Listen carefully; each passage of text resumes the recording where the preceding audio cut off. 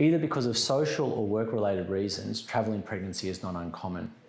For domestic or interstate travel, it is usually safe in an uncomplicated pregnancy to travel between the 34th and the 36th week of the pregnancy. For international travel, it is usually safe to do so up until the 32nd week. Of course, this is all relevant to the destination, particularly with relevance to third world countries where there may be risks, including things such as gastrointestinal illness.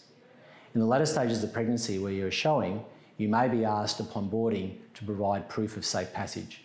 I'm happy to write certificates recognising they need to be within 10 days of the planned travel date.